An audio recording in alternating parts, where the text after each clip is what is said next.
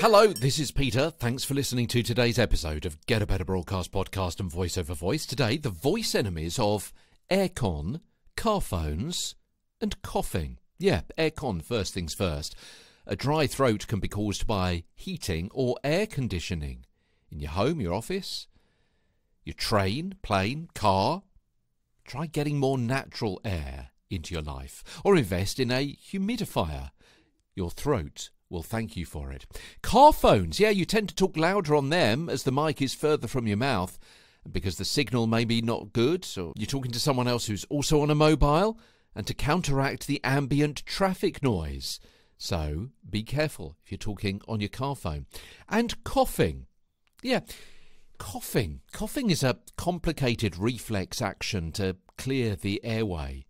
Inhalation, forceful exhalation against closed vocal cords, and then that violent release. A large inhale, almost filling the lungs, the glottis at the back of the throat closing, the stomach walls contract, the glottis opens suddenly with an upward heave of the diaphragm, air forced out by 3 different stomach muscles at the rate of 50 miles an hour across your cords. Not nice. So if you have a tickle, don't hack, because that will inflame your vocal cords even more. Simply swallow hard, preferably with some warm water.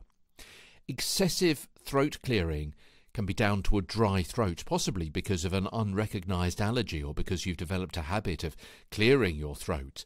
Banging your very vulnerable vocal cords together is violence against your voice.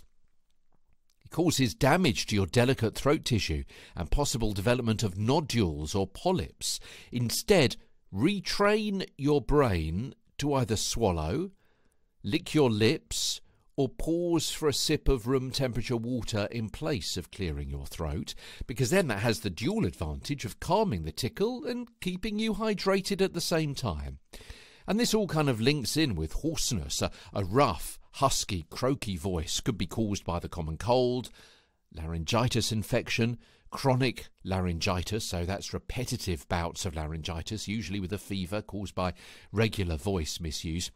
It could be cancer. So go to a doctor if you're still hoarse after a couple of weeks. Continual hoarse talk could lead to a swelling of the vocal cords and other problems. Self-medication may include vocal rest. And for necessary talking, do so with a soft, breathy voice, not a strained whisper. Don't push hard on those glottal consonants. And have lots of sleep, which will mean forced voiced rest and mental rest too. Oh, and inhale steam.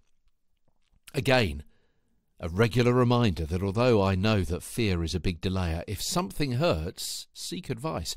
You need to fix the underlying problems, not the cough itself, but what's causing that cough. More advice on the way on Get a Better Broadcast podcast and Voice Over Voice. From London, I'm Peter Stewart.